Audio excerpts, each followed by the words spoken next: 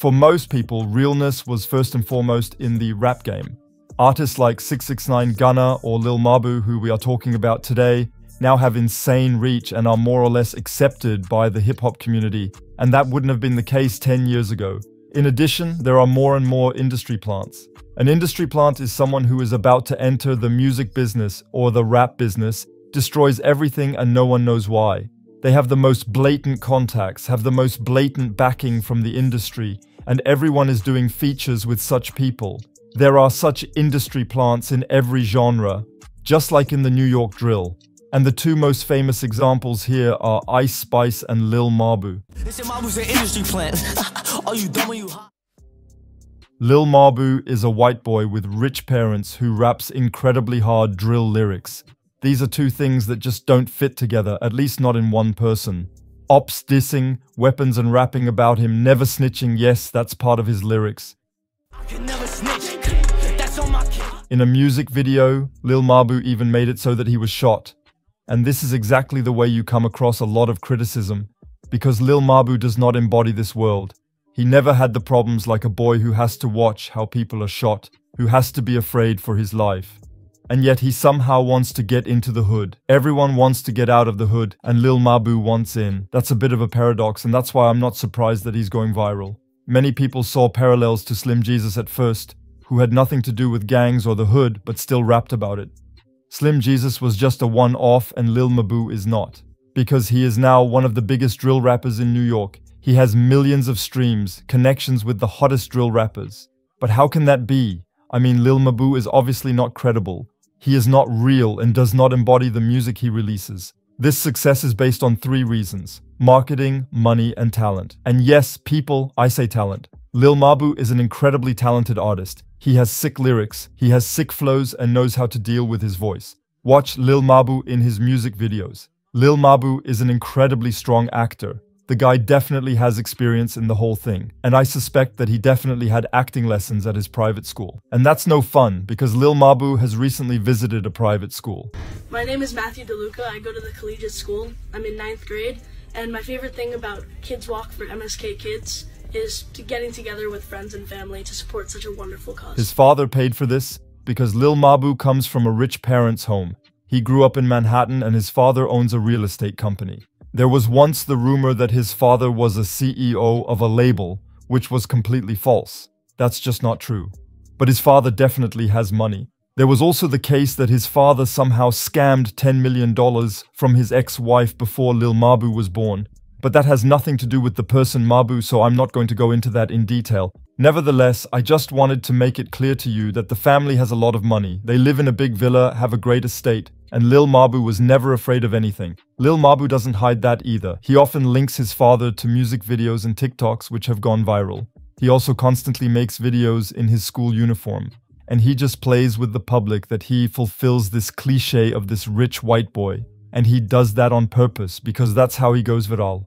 Lil Mabu is a marketing genius, and that's exactly his strategy, going viral in the first place. Nah, he's lagging. Yo, Mabu! Yo! Yo! Why you lacking? Lacking? What you mean, bro? Like, oh, you know where you at right now? Like, bro, I need to take everything off you, bro. Like, I'm outside Dolly. You know Mabu's body, bro. yo, Mabu, like, what you got on you? Like, oh, he got the now. He also obviously stole the flow from King Von in his track No Snitching feat, Dusty Locane. And King Von is the realest rapper we've had in recent years. There is no more gangster than him. Lil Mabu knows exactly what he's doing. And for those people who don't know Dusty Locane, he's a rapper from Brooklyn who is actually very respected.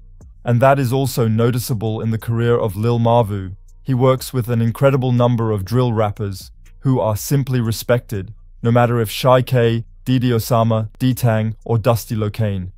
You're probably wondering now, hey, why do such people work with Lil Mabu? Quite simply, every rapper has his price. Lil Mabu's father has no problem paying $10,000, $20,000, $30,000 for a feature just so that his son may make progress in his career. In addition, Lil Mabu is now a big name. That means people who work with Lil Mabu have the potential to grow themselves. But did you know that Lil Mabu was already relatively well connected before his music career? That's simply because he used to market rappers. He helped rappers to grow their social media accounts. That's what the YouTuber Patrick CC leaked. He published a very old DM from Lil Mabu, which he received a few years ago. And here Lil Mabu asked him if he should market him. And Lil Mabu mentioned some big rappers like 42 Duck in his message. That would definitely explain why he chilled with people like PNB Rock, Lil Durk, or K-Flock. He's been active in the background for years, and that without his father having a position in the music industry.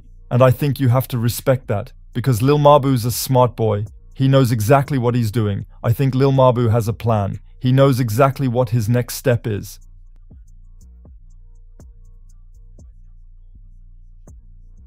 Lil Mabu is somehow always a topic in the media, and he has become so well known. I mean, his first tracks weren't drill tracks. He made calmer music, which is actually not violent at all, and at some point it turned into drill rap, because Lil Mabu got on this hype train. Through his contacts that he had collected in the years before. He was posted by some meme pages, by some rap pages, and of course he went viral with his appearance, but you give it to him. He knew exactly how to behave. He knew how to use his voice, and he knew what he had to rap, so that he somehow slips into this drill game. But that's also a very dangerous game. I mean, in the track with Shy K, which is called Everybody K, he just disses the ops of Shay K, and Shay K disses his ops all the time. That's a game with the flame. Because that's how Lil Mabu deals with people he doesn't even know. Somehow his name is always in the media. Sometimes it's some kind of statement, sometimes it's some kind of diss track, sometimes it's some other track. Lil Mabu somehow doesn't get out of the mainstream. The best example is the last few months. 7 months ago, Lil Mabu released a statement in which he confirmed that he will now study, and only in the meantime allegedly pursue his music career. In this statement, he says that he has rejected a blatant offer and wants to concentrate on life. And I'll be honest with you, that was the first video in which Lil Mabu came over to me honest, and not like a troll. Nevertheless, you never know. Lil Mabu is actually trolling all the time, similar to 6ix9ine. You can't believe anything there. Nevertheless, if that's true, I find it very respectable, because this step, not many rappers would do. 2 months later, after this whole college thing has flattened a bit and nobody talked about it anymore, he suddenly released a diss track against Blueface, and on this diss track is Blueface's ex on it, Krishan Rock. And I can tell you 100% that this diss track was Lil Mabu's idea. I mean, there are even videos from the music studio where the two recorded the track. And here, Lil Mabu says to Krishan Rock what she should rap. And exactly what he said was a diss against Blueface. Blueface had to find a new base. Fuck Blueface, I had to find a new base. He knows exactly how he triggers people, and he's really good at that.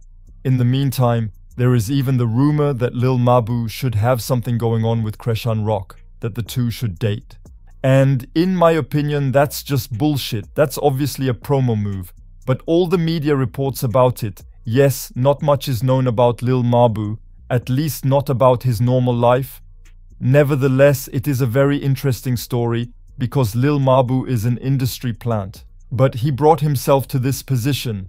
I personally believe that he only uses the whole drill wave as a springboard to get into the mainstream.